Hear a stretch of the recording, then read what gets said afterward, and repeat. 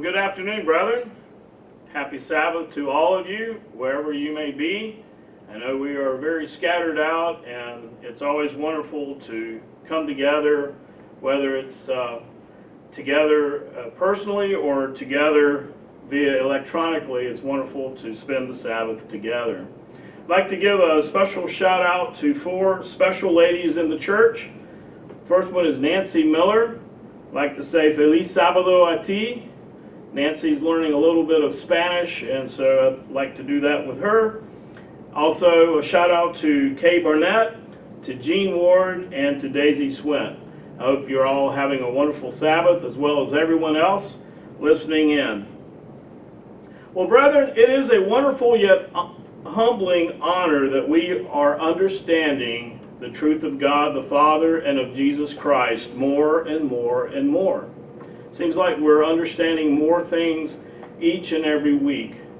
I believe that God the Father is actually pouring out His Spirit among His children, and He's allowing us to understand more and more about Him, more about His identity, more about the identity of Jesus Christ, more about His plan of salvation, more about His holy days, more about His kingdom, more about His Spirit, and more about His will.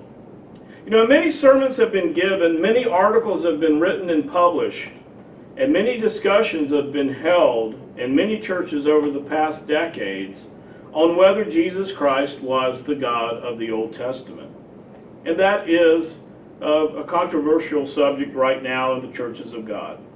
In the grand majority of these communications, 2 scriptures are consistently mentioned as major proofs that Jesus Christ was indeed the God of the Old Testament.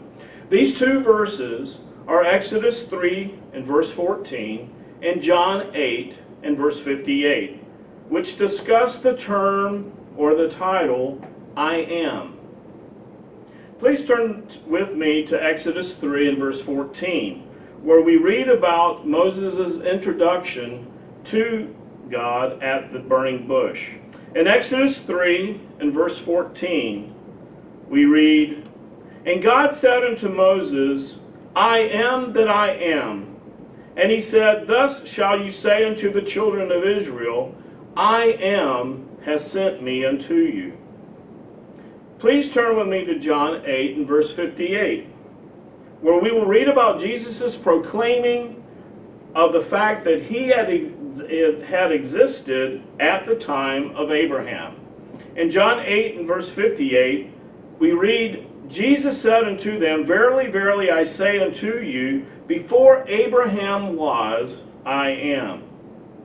Now those who believe that Jesus was the God of the Old Testament use the occurrences of the word I am in both verses as a direct link between both verses and as a proof that Jesus was that I am, and therefore was the Jehovah God of the Old Testament.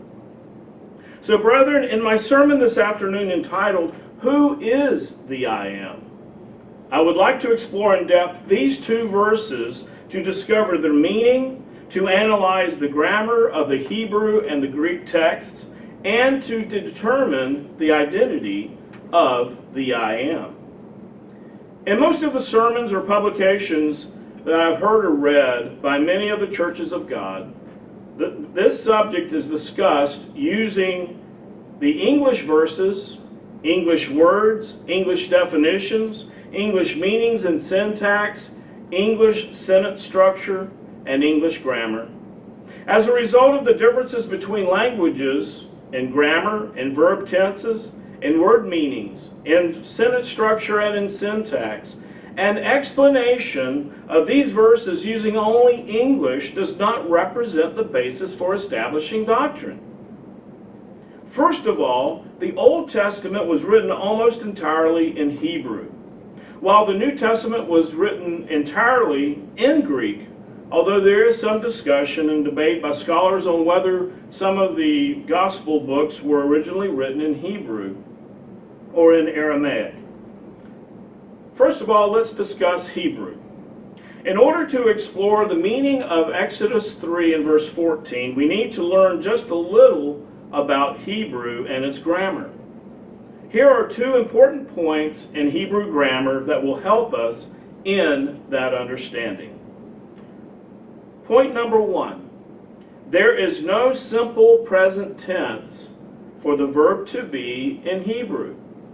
There is no simple present tense for the verb to be in Hebrew.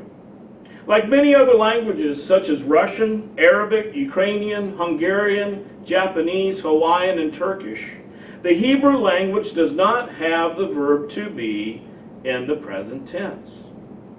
In Russian, to say the book is here, one would simply say kniga здесь, or book here. The verb to be is understood but not included in the sentence. Please turn with me to Genesis 15. The Hebrew language handles the verb to be in the present tense exactly the same way. In Genesis 15 and verse 1, Genesis chapter 15 and verse 1, we read, "After these things the word of Jehovah came unto Abraham in a vision, saying, Fear not, Abram, I am your shield and your exceeding great reward." For those of you who have a King James Version or a New King James Version of the Bible, you will notice that the word am in this verse is in italics, indicating that the word does not exist in the original text. Just a few of the over 2,700 examples of this grammatical construct in Hebrew include Genesis 17 and verse 1. Please turn with me there, Genesis 17, and we'll read verse 1. "And when Abram was 90 years old and 9, Jehovah appeared to Abram and said unto him, I am the Almighty God," or the El Shaddai. "Walk before me and be you perfect." You'll notice there that the word am is in italics. In Genesis 28:13, Genesis 28 and verse 13, "And behold, Yahweh stood above it and said, I am Jehovah, God of Abraham, your father, and the God of Isaac. The land whereupon you lie, to you will I give it, and to your seed." Again, the word am is in italics. In Genesis 35 and verse 11, we read, Genesis 35 and verse 11, "And God said unto him, I am God Almighty. Be fruitful and multiply. A nation and a company of nations shall be of you, and kings shall come out of your loins." Again, the word am is in italics because the verb to be doesn't exist in the text. The lack of a verb to be conjugated in the present tense in Hebrew is an important and critical concept in the subject of this sermon. Point number 2, Hebrew places importance on verb aspect more than verb tense. Hebrew places importance on verb aspect more than verb tense. The English language has 3 main groups of tenses: present, past, and future. Each of these tenses contains 4 subtenses: the simple, the progressive, the perfect, and the perfect progressive. English also has 4 other special use tenses. Therefore, the English language has 16 tenses. 16 tenses, which cause students of English much consternation when they're trying to learn and trying to speak English correctly, even after years of study. English is a very tense-centric language. Knowledge of this peculiarity in English is important because other languages such as Hebrew and Greek are not so tense-centric, but instead they rely on other ways of denoting actions in time and in manner. Hebrew, like many other languages like Russian, places high importance on the aspect of the verb, on whether an action has been completed or not. So there are 2 main aspects in Hebrew verbs.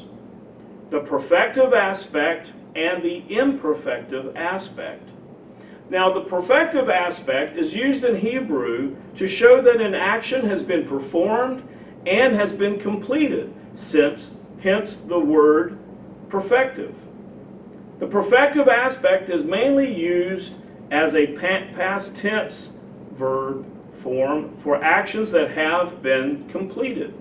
Please turn with me to Genesis 1 and verse 1. A very, very famous verse. And we will read an example of the perfective aspect in Hebrew. Genesis 1 and verse 1. In the beginning, God created the heaven and the earth. God created the heaven and the earth, and He finished it. So the perfective aspect of the verb create was used in this verse, because it has been completed. Now, the imperfective aspect is used in the Hebrew to show that an action is an ongoing action, or is an action that has not yet occurred, so it can't be completed. The key is that the action has not been completed, so the action cannot be perfective. Hence, it is imperfective. Please turn with me to Jeremiah 30 and verse 22. And we will read an example of the imperfective aspect in Hebrew. In Jeremiah 30 and verse 22,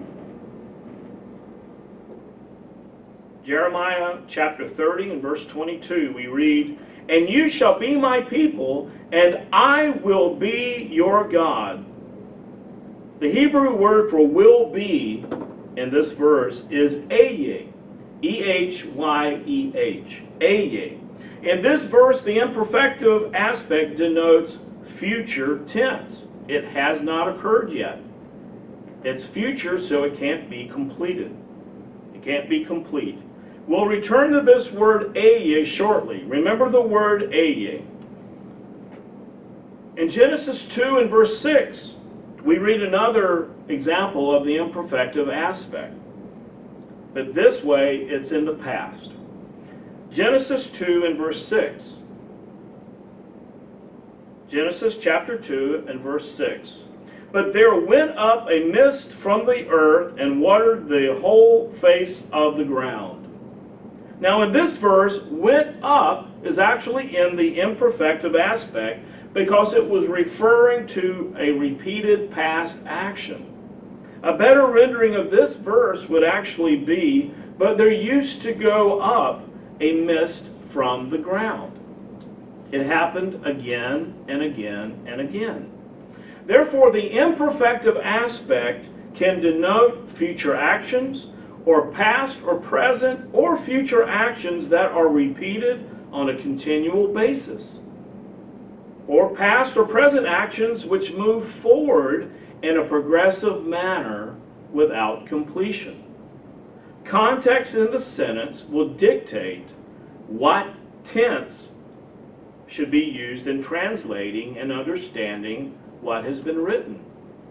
Please be aware that this discussion has been a very substantial simplification of a much more complex grammatical discussion on the use of Hebrew aspects, verb tenses, and their meanings when reading the scriptures. Now that we have reviewed some of the very basics of Hebrew grammar, let's turn again back to Exodus 3, and we will read the very well-known story of Moses' introduction to the Almighty God. Moses had fled Egypt 40 years prior, and then the last 40 years he had been tending sheep. So Moses is now 80 years old when he comes into contact with the Almighty God. In Exodus 3, and we'll begin in verse 1. "Now Moses kept the flock of Jethro, his father-in-law, the priest of Midian, and he led the flock to the backside of the desert and came to the mountain of God, even to Horeb." In verse 2, "And the messenger of Jehovah appeared unto him in a flame of fire out of the midst of a bush." So here's an entity here who is the messenger of Jehovah. "And he looked, and behold, the bush burned with fire, and the bush was not consumed. And Moses says, I will now turn aside and see this great sight, why the bush is not burnt. And in verse 4, and when Jehovah saw that he turned aside to see, God called unto him out of the midst of the bush, and said, Moses, Moses. And he said, Here I am. So here we have another entity who is Jehovah. You have the messenger of Jehovah, and you have Jehovah. Let's skip down to verse 13. And Moses said unto God, Behold, when I come unto the children of Israel, and shall say unto them, The God of your fathers has sent me unto you, and they shall say to me, What is his name? What shall I say to them?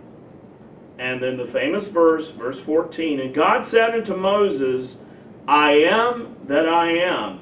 And he said, Thus shall you say unto the children of Israel, I am have sent me unto you. In verse 14, the words I am that I am are the Hebrew words Eye Asher Eye. There's the word Eye. The Hebrew word Eye is the first person singular form of the verb to be in the imperfective aspect. This is the exact same word as we read earlier in Jeremiah 30 and verse 22. Again, verbs in the imperfective aspect can denote future actions or past or present actions which are repeated or are on a continual basis, or are past and present actions which move forward in a progressive manner without completion. It covers a whole host of verb tenses in the English language. An option for translating Eye Asher Eye would be simply to translate the phrase in the future tense in both occurrences. In German, the 1545 Luther Bible translates this phrase as Ich werde sein, der ich sein werde, meaning I will be who I will be. In the German Bible, it is translated both parts into the future tense. Most translators in English and in other languages have chosen the simple present tense as the wording of the phrase, I am that I am. However, the simple present tense in English does not adequately convey the progressive and imperfective nature of the verb in Hebrew. Eye denotes more than a static state of being. It conveys a dynamic state of being that transcends the past, the present, and the future. In the Russian synodal version of the Bible, I am that I am is translated as Ya есть сущий, which means I am existing. And I am is translated as сущий, which means the existing one. Russian has the same problem that Hebrew does because they do not use the verb to be in the present tense. This translation transcends the present time and bridges the past and the future. This translation is similar to the Greek Septuagint translation, which we will discuss momentarily. I personally believe that an option for translating Eye Asher Eye that conveys this dynamic state of being across time would be, I have been who I will be, which would convey a past continual state of being in the past up to the present, as well as a future continual state of being. It is important and critical to note that Eye Asher Eye was not the name of the God being who was talking to Moses. It was not his name. Let's read further in Exodus 3. It's incredible that everyone stops at the end of verse 14. But let's read further. We'll begin in verse 14 in Exodus 3. And God said unto Moses, I am that I am, and he said, You shall say unto the children of Israel, I am has sent me unto you. Now let's read 15. No one ever reads verse 15. And verse 15 is a key.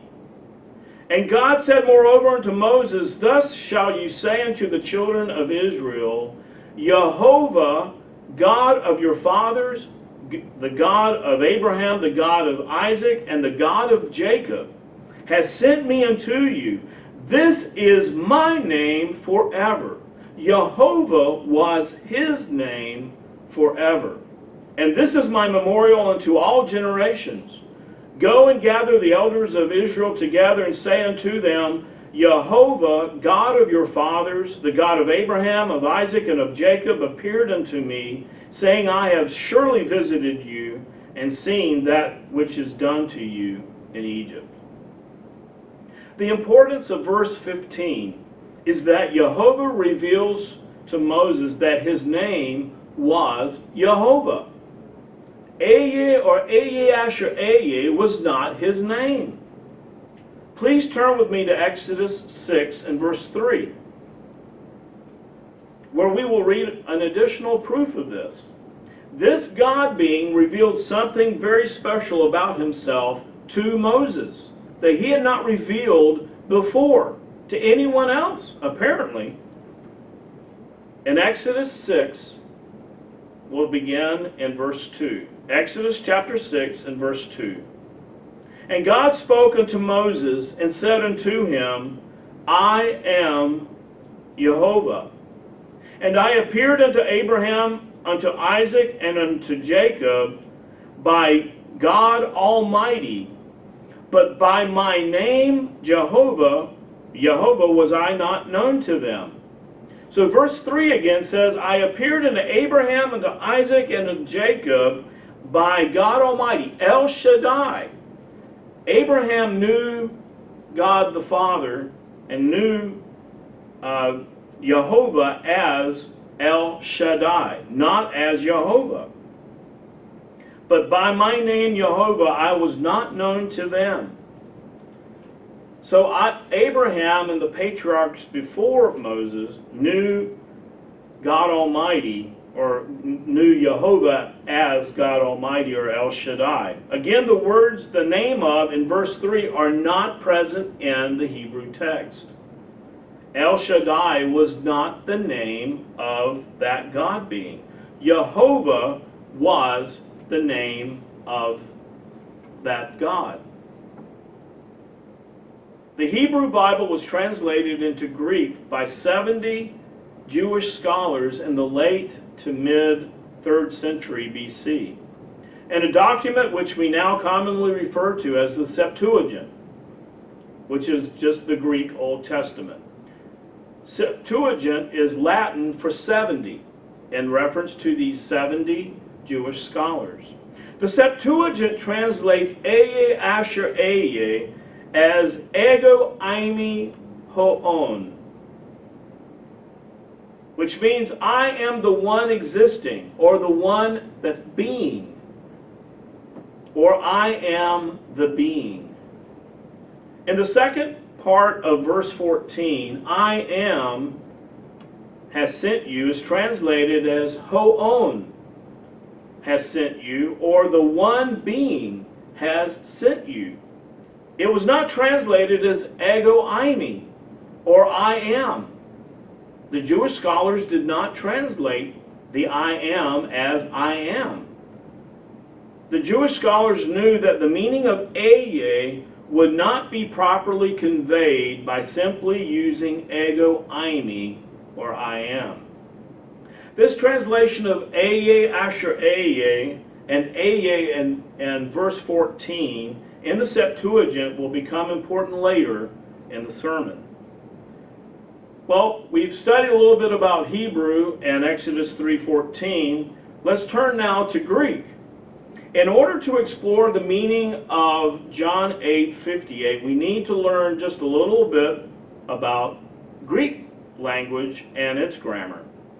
Here are two important points in Greek grammar that will help us in that understanding. Point number one, Greek has only one tense for the present tense. Greek has only one tense for the present tense.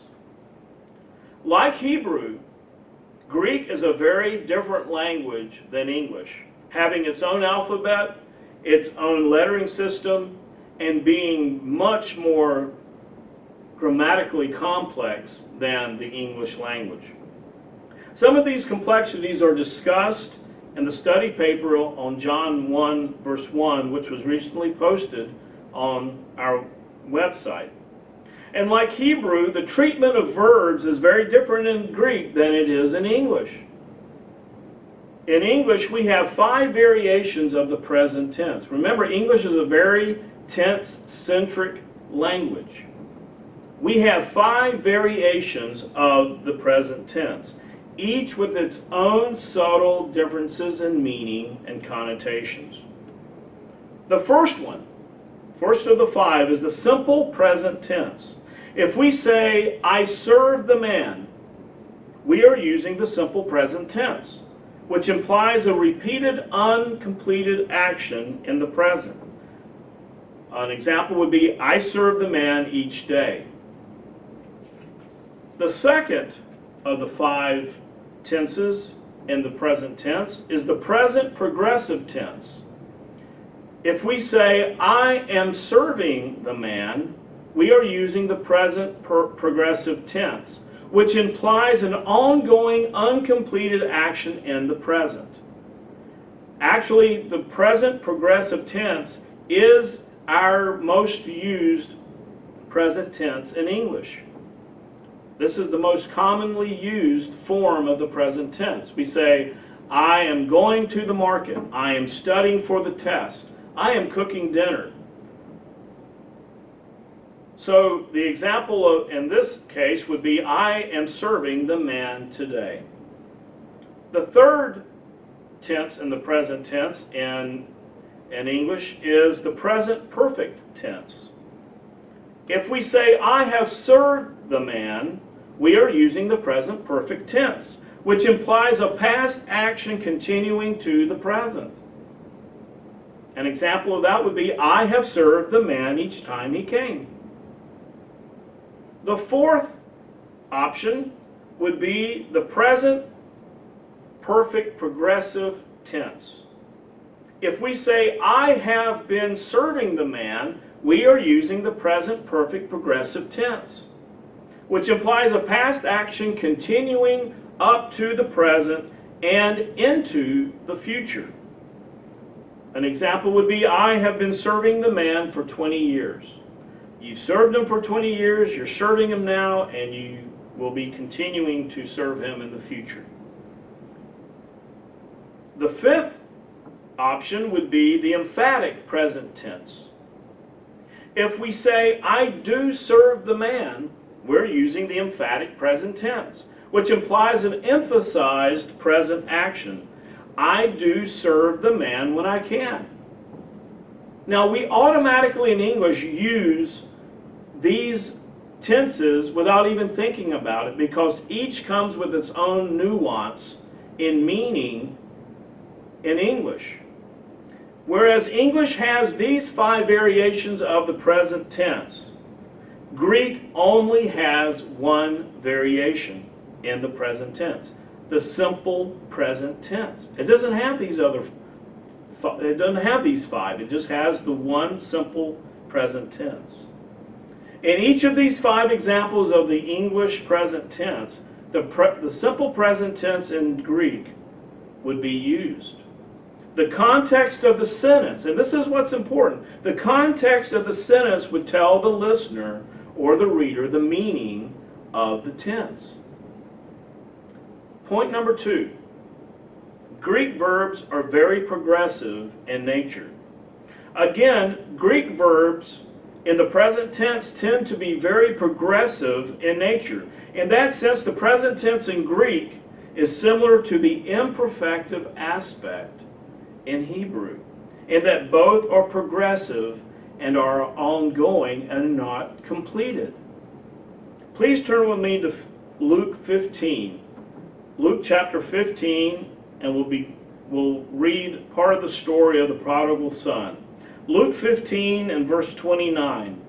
One of the uses of the present tense in Greek is the present of past action still in progress, which is what we use to do that. We usually use the present perfect tense. This is a very important aspect of Greek. The present tense may be used to describe an action that begun in the past continues in the present. The emphasis is on the present time. And we can read this in Luke 15 and verse 29. I'm first going to read this in the King James Version. Luke 15 and verse 29. But he answered and said to his father, Lo, these many years have I done you service, neither broke I at any time your commandment, and yet you never gave me a kid that I might make merry with my friends. Notice it says, have I done, in verse 29. In the New Living Translation, the same verse says, but he replied, all these years I've slaved for you and never once refused to do a single thing you told me to do. In Luke 15 and verse 29, the verb to serve or to do service in the Greek appears in the present tense because it reflects an action starting in the past and continuing to the present. So here this verse was translated into English in the King James Version and in the New Living Translation using the present perfect tense, not the simple present tense. It wouldn't make any sense in English to do that. But in Greek, it's in the simple present tense. Now, in the New King James Version, same verse, Luke 15, verse 29, we read, so he answered and said to his father, Lo, these many years I have been serving you. I never transgressed your commandment at any time. Again, the verb in the present tense in Greek was translated into English in the New King James Version using the present perfect progressive tense, denoting an action in the past that is continuing into the present and into the future, because the son was planning on serving his father in the future also. The son had served his father in the past, he's serving him now, and he would serve him in the future. Brethren, please turn with me to John 8. Now, to explain this, what comes naturally in English becomes kind of difficult to explain when you're having to explain all these rules when we automatically use the right tense when we speak English. In John 8, we'll read a famous story of Jesus' interaction with the Jewish leadership concerning his messiahship. In John 8 and verse 51. John chapter 8, and we'll begin in verse 51. We read, Verily, verily, I say unto you, if a man keep my saying, he shall never see death. Then said the Jews unto Jesus, Now we know that you have a devil. Abraham is dead, and the prophets, and you say, If a man keep my saying, he shall never taste of death. Are you greater than our father Abraham, which is dead? And the prophets are dead? Who make yourself to be? Jesus answered, If I honor myself, my honor is nothing. It is my Father that honors me, of whom you say that he is your God. Yet you have not known him, but I know him, and if I should say, I know him not, I shall be a liar like unto you. But I know him, and I keep his saying. Your father Abraham rejoiced to see my day, and he saw it, and was glad. Then said the Jews unto him, You're not even 50 years old, and you've seen Abraham? Jesus said unto them, here's the famous verse, Verily, verily, I say unto you, before Abraham was, I am. Then they took up stones to cast at him, and Jesus hid himself and went out of the temple, going through the midst of them, and so passed by.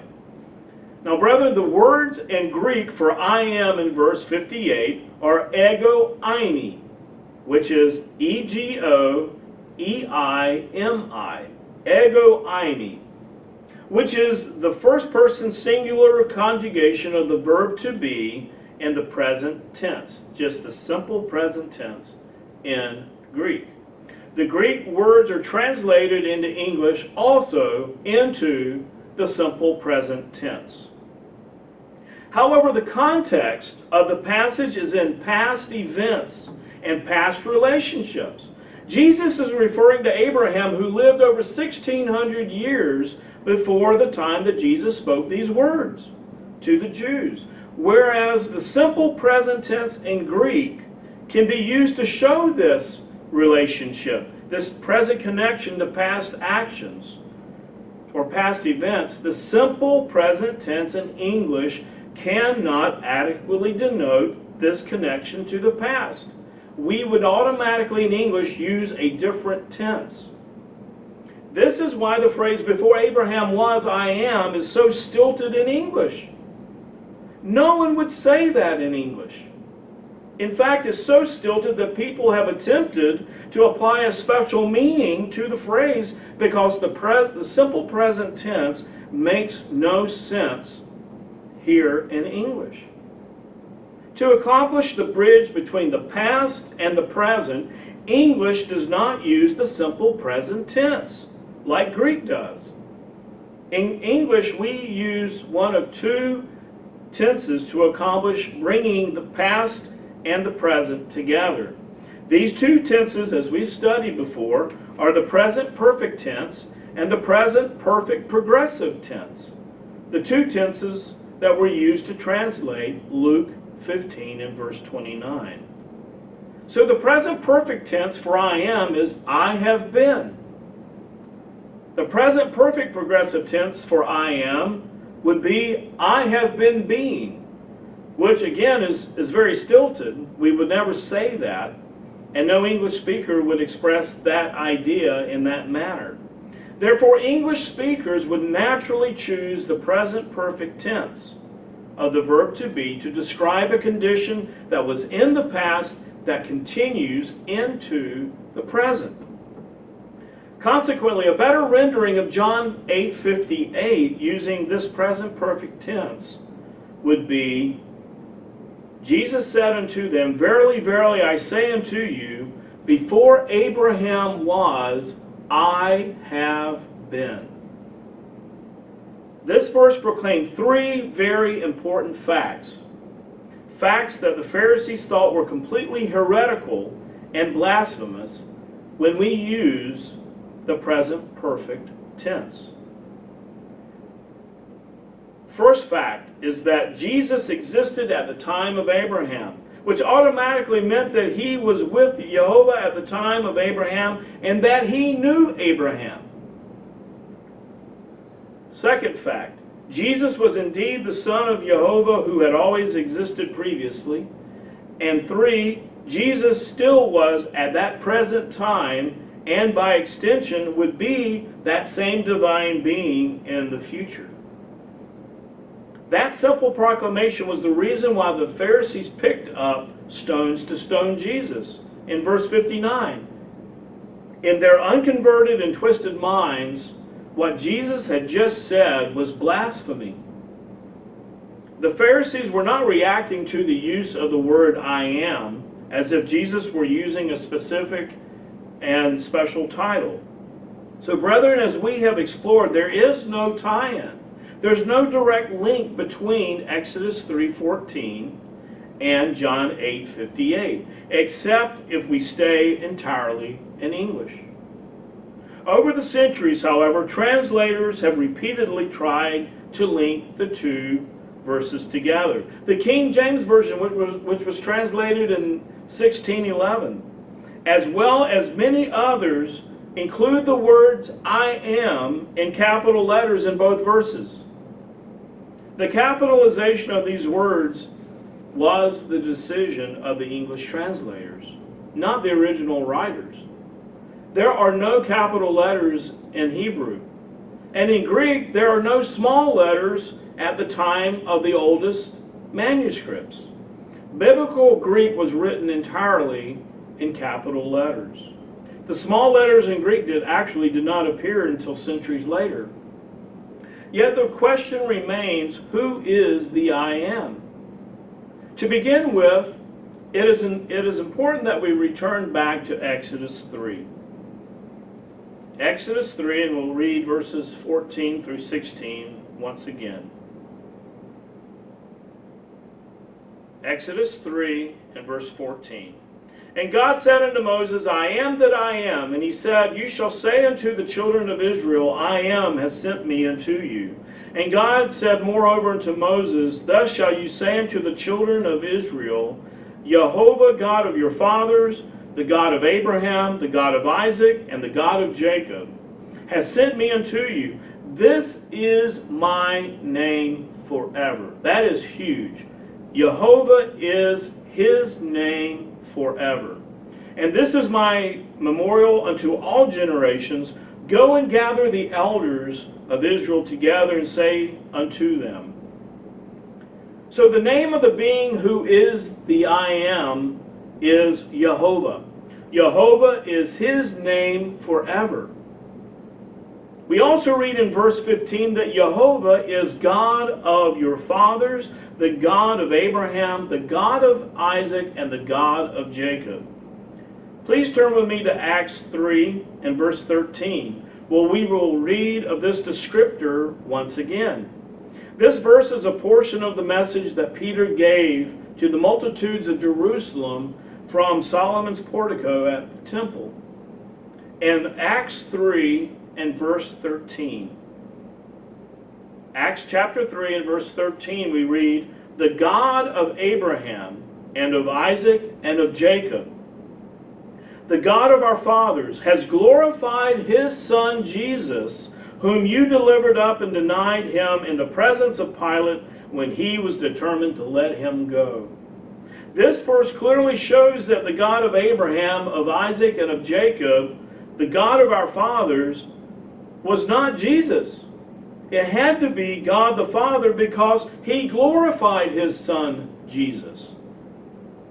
In Acts 5 and verse 29, Then Peter said, the other apostles answered and said, here we are in Acts 5 and verse 29, We ought to obey God rather than men.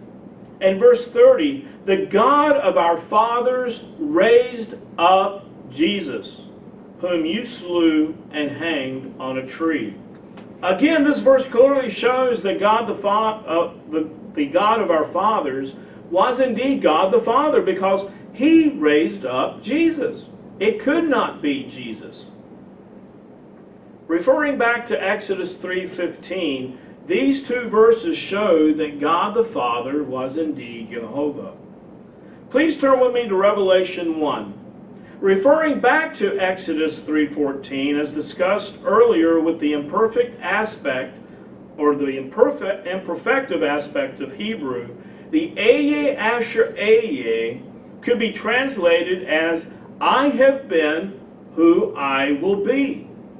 In Revelation 1, we read a description of a being who is represented by this same description, which transcends time, except this time the description is in Greek.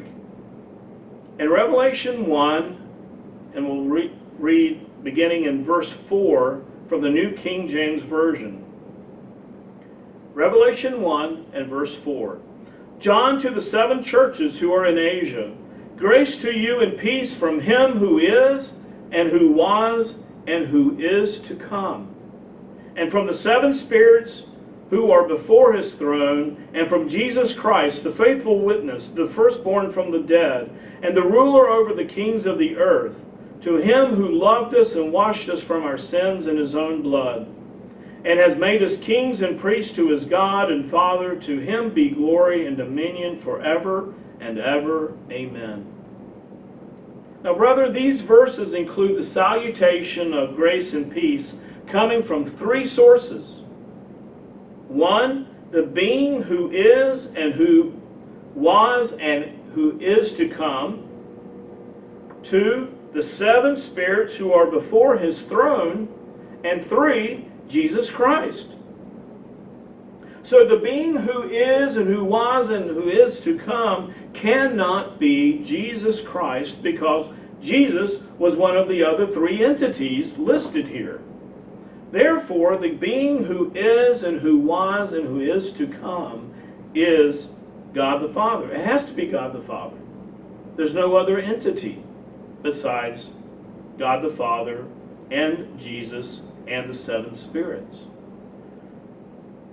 The Greek term who is and who was and who is to come transcends time, including the past, the present, and the future, just as the phrase Ehyeh Asher Ehyeh does in Hebrew.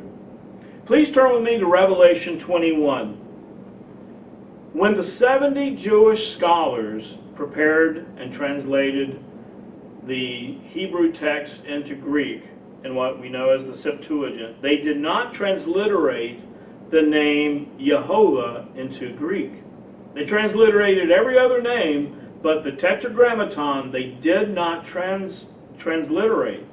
They instead translated the word Jehovah as the title Kurios in Greek, or which means Lord. But when they did it as a title. They did not include the word "the" in front of it. So it's just Lord. All verses in the New Testament, which are quoting verses in the Old Testament containing Jehovah in the Septuagint, were translated. They translated the Tetragrammaton as Kurios without the article "the." So there's a direct tie-in between the Greek of the Septuagint and the Greek in the New Testament. In Revelation 21, verse 22, something very, very remarkable here. The Bible is so consistent.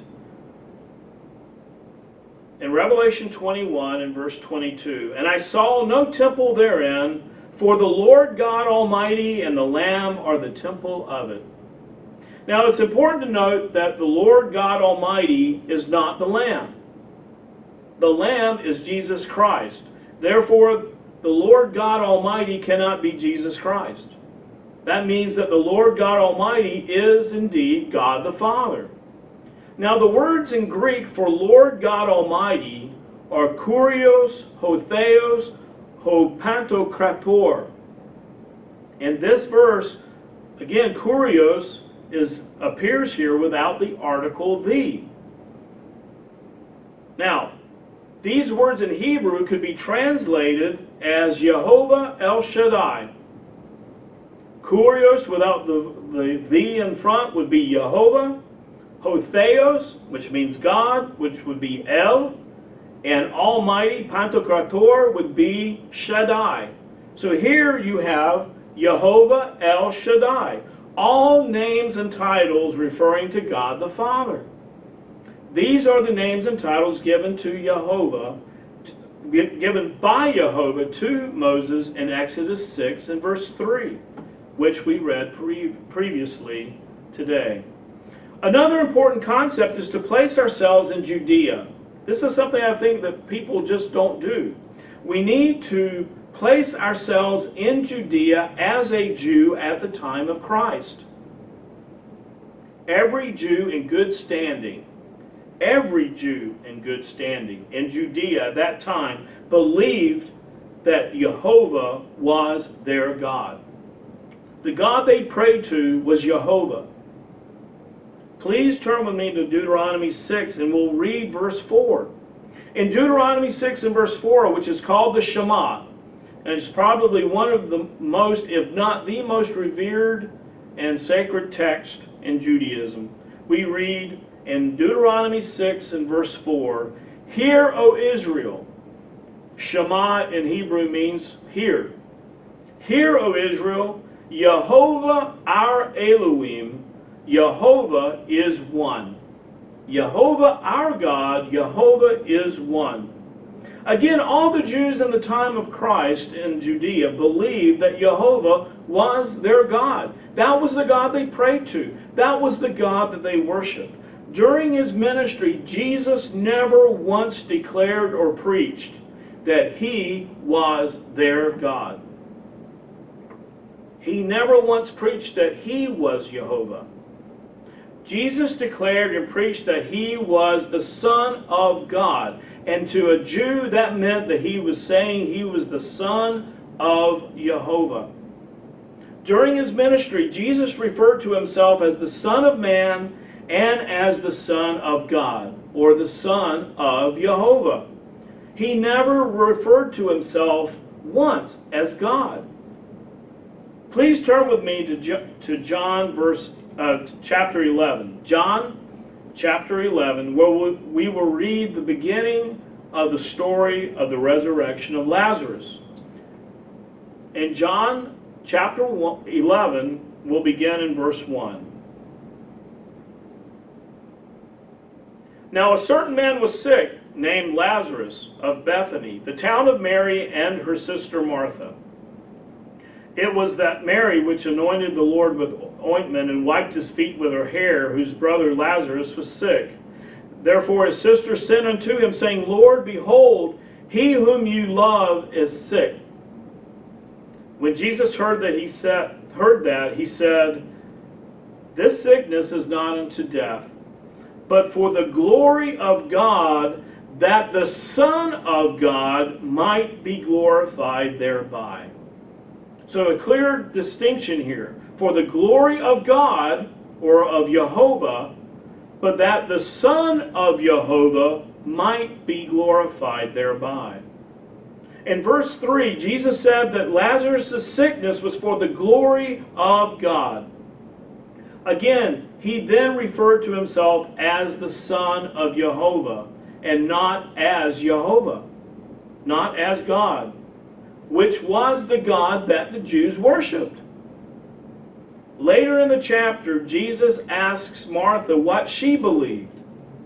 And in John 11, in verse 27, she replies, John 11, verse 27, she says unto him, Yea, Lord, I believe that you are the Christ, Christos in Greek, which means Messiah, or the Anointed One. She said, I believe that you are the Christ, the Son of God, the Son of Jehovah, which should come into the world. Martha never claimed that Jesus was the God that she was worshiping. She never claimed that Jesus was Jehovah. Instead, she believed that Jesus was the Messiah, the Anointed One, who Yahweh had sent. And that Yahweh was the God that she worshipped. And Jesus was his Son. Please turn with me to John 6. Jesus had just finished preaching to the multitude of believers and disciples who had become offended at what Jesus had preached. And many of those disciples left and never followed again. And John 6 and verse 66. John chapter 6, and we'll begin in verse 66.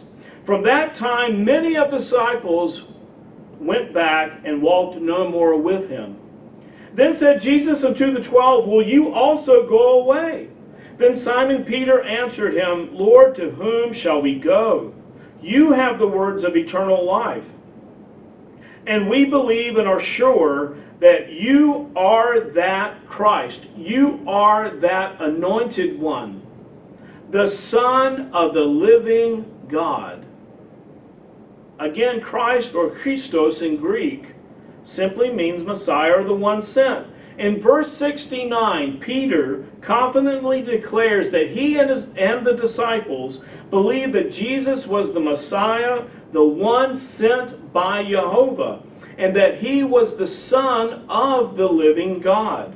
Which means that Peter did not believe that Jesus was that living God. To Peter, as a Jew, that living God was Jehovah. So the disciples declared that Jesus was the Son of Jehovah, or the Son of God the Father. Please turn with me to John 10. Jesus was confronting the Jewish leadership, and so many times it got pretty testy because the Jewish leadership hated his message. They hated what he stood for. In John 10 and verse 34, John chapter 10 and verse 34, Jesus answered them, "Is it not written in your law, I said, you are gods? If he called them gods, unto whom the word of God came, and the scripture cannot be broken, say you of him whom the Father has sanctified and sent into the world, you blaspheme, because I said, I am the Son of God. If I do not the works of my Father, believe me not." Again and again and again, Jesus refers to the God that the Jews worshipped as his Father. He never claimed to be that being. He claimed to be that being's Son. The God that the Jews worshipped, again, was Jehovah. So Jehovah was his Father. He proclaimed time and time and time again that he was the Son of his Father, Jehovah. Please turn with me to John 4, where Jesus points the worship not to himself. He never directed worship to himself while he was here on the earth, but he always directed it to the Father. In John 4 and verse 23, we read something, a prophecy about something in the future, about future worship. John 4 and verse 23, "But the hour comes, and now is, when the true worshipers shall worship the Father, in spirit and in truth. For the Father seeks such to worship him." Again, Jesus never claimed to be the God that the Jews were worshiping. And they were worshiping Jehovah. Jesus never instructed his disciples or the Jews to worship him. He always instructed them to worship the Father. Please turn with me to John 8, where we will read the heated conversation between Jesus and the Pharisees about who Jesus exactly was. In John 8 and verse 31, we'll begin here, John 8, and we'll begin in verse 31. "Then said Jesus to those Jews which believed on him, If you believe in my word, then you are my disciples indeed. And you shall know the truth, and the truth shall make you free. And they answered him, We be Abraham's seed, and were never in bondage to any man. How do you say you shall be made free? Jesus answered them, Verily, verily, I say unto you, whosoever commits sin is the servant of sin. And the servant abides not in the house forever, but the Son abides forever. If the Son therefore shall make you free, you shall be free indeed. I know that you are Abraham's seed, but you seek to kill me, because my word has no place in you. I speak that which I have seen with my Father, and you do that which you have seen with your father. They answered and said unto him, Abraham is our father. Jesus said unto them, If you were Abraham's children, you would do the works of Abraham. But now you seek to kill me, a man who has told you the truth, which I have heard of God. This did not Abraham. You do the deeds of your father. Then said they to him, We be not born of fornication. We have one Father, even God. So to a Jew, those Jews saying that, they're saying, we have one Father, even Jehovah. Here in verse 41, the Jews acknowledged that Jehovah, the God that they worshiped, was their Father. And the being that they worshiped was God the Father. Kind of makes sense. In John 8:53, a little bit later in the chapter, John 8 and verse 53, the Jews said, Are you greater than our father Abraham, which is dead? And the prophets are dead? Who do you make yourself to be? And verse 54, Jesus answered, If I honor myself, my honor is nothing. It is my Father that honors me, of whom you say he is your God. So here in verse 54, Jesus acknowledged that the Jews considered God the Father to be their God. Their God was Jehovah. So this is another proof that God the Father was Jehovah, and Christ acknowledged that fact. The Jews acknowledged that fact. Brethren, Jesus spent 3.5 years of his ministry announcing the kingdom of God and announcing that he was the Messiah, the anointed one, and that he was sent by God the Father. All of the Jews acknowledged God the Father as their God, and they acknowledged God the Father as Jehovah. Again, Jesus never claimed to be Jehovah, but he did claim to be the Messiah, the one sent by Jehovah. Please turn back with me to John 11. Well, we will read a short prayer that Jesus prayed right before the resurrection of Lazarus. What did Jesus pray that the people would understand? John 11 and verse 41. John chapter 11 and verse 41. Then they took away the stone from the place where the dead was laid, and Jesus lifted up his eyes and said, Father, I thank you that you have heard me. And I knew that you hear me always, but because of the people which stand by, I said it, that they may believe that you have sent me. That was Christ's prayer, that people would believe that he had been sent by his Father, Jehovah. Please turn with me to John 14. And we'll read a passage that we read every single Passover. Jesus even instructed his disciples that they believe in him. Again, as Jews in Judea, the disciples already believed in Jehovah, who was God the Father. They knew who Jehovah was. That's the God that they had been worshiping for centuries. John 14 and verse 1. A verse we all know by heart. Jesus said, Let not your heart be troubled.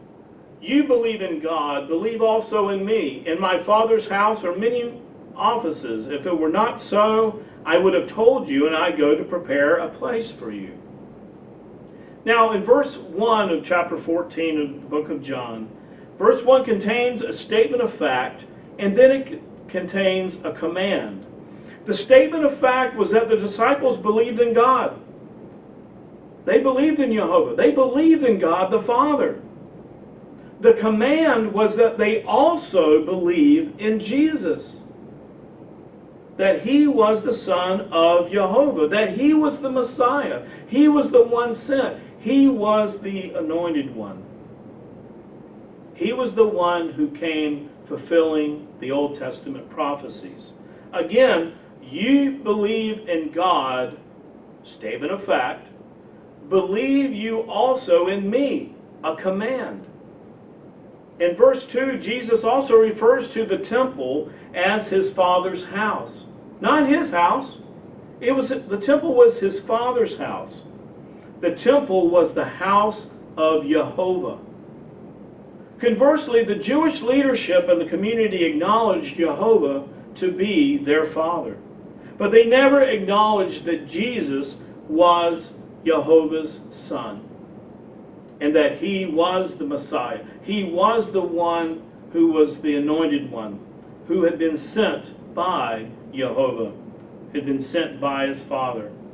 Brethren, the Bible is full of passages in the New Testament referring to God the Father that are direct quotes from passages in the Old Testament referring to Jehovah.